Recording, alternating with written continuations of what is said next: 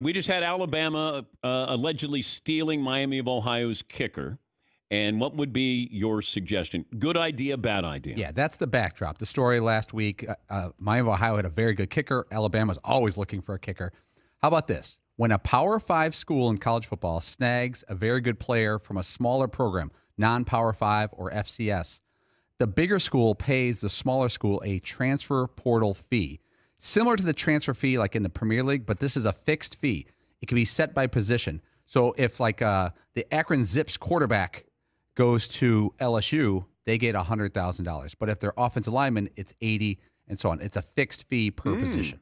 Back to you. Okay. What would Miami of Ohio get for their kicker? Let's say they got $75,000 for Alabama to acquire their kicker. Alabama will be comfortable to pay for that to get a kicker. Yeah. And it helps the smaller schools with their football programs financially overall. I like it. Yeah, I'm okay with it. Let's bring in Marty Smith at the Mothership, ESPN reporter, and he's a spokesperson advisor for the new competitive giving product called Game Change. We'll have that for him to discuss. All right, so what do you think, Marty? About the transfer portal news? Yeah. So here's my thing. The player decided to go in the portal, right? Mm-hmm. So if the player's decision is to go in the portal, then why would the school he's leaving benefit? Like, I don't know that works, because now I will say this. Here's my fix.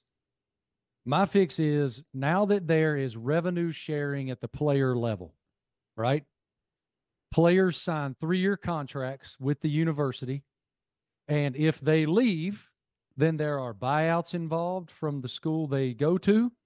There are paybacks to NIL collectives and all of that. We've spent years going, well, the coaches leave. The coaches can just leave whenever the hell they want to. Yeah, they leave, and there's $76 million buyouts and all these things.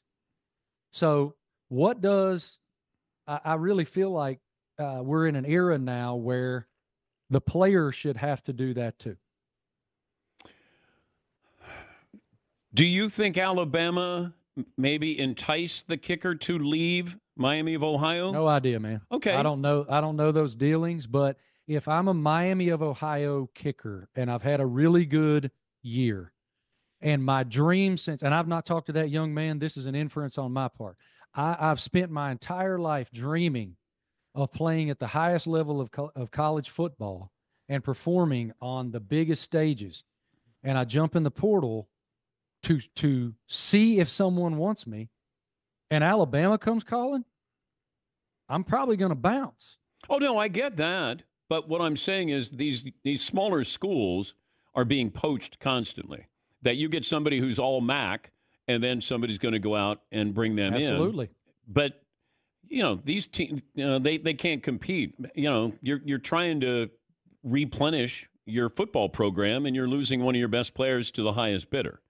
So, yeah, that happens. I think that happens at every level now. It's happening Power 5 to Power 5. It's happening all over the place, and that's one thing that's made it. Look, this is not a swan song cry me a river for the coaches, because they make a fortune, but it is hard for those folks now in roster management perspectives, because you just don't know who you're going to have or what you're going to have when you finally get to the time where you're going to put a hat on a hat. And so it is a difficult moment, and I look forward to the time when at least we have some sort of uniform parameters within which everyone has to operate.